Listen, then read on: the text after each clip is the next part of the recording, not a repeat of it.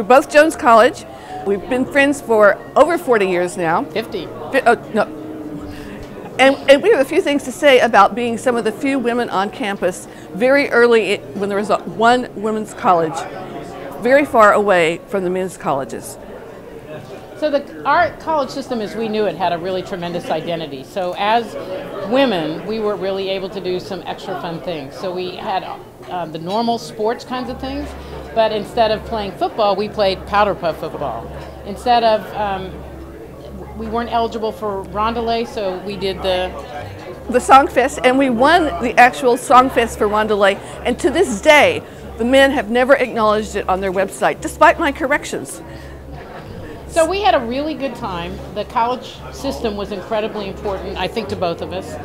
We did lots of fun things like student-led classes. It was in the era of in loco parentis, so we were quite restricted in terms of having guys in our room. Open houses. The men got to have open house after every football game with closed doors and booze.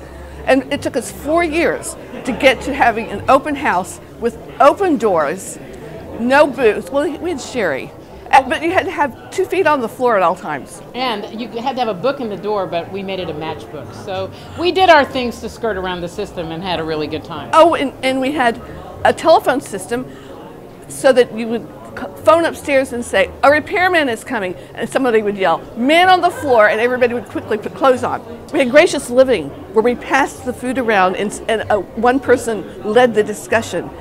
And once you've brushed your teeth at a row of 12 wash basins every morning with 12 women, you stay friends for life, and we have. And we have tons of friends. We've been friends with since 1968, which you don't have to be a Rice math major, which I was, to know that that was about 44 years ago. So I think it's been a really bonding experience. I think setting up Jones and actually spinning off Brown were all significant. The other thing is we were the last free class, so our education... We pay no tuition. So for years we've been giving back to Rice. And that's why we're here tonight.